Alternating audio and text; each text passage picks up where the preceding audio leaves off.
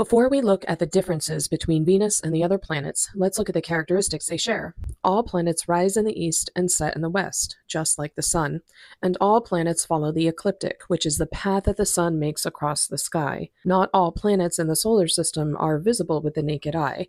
The commonly visible planets are Mercury, Venus, Mars, Jupiter, and Saturn, and these five were the ones known to the ancients. Planetary motion is different when compared to the stars.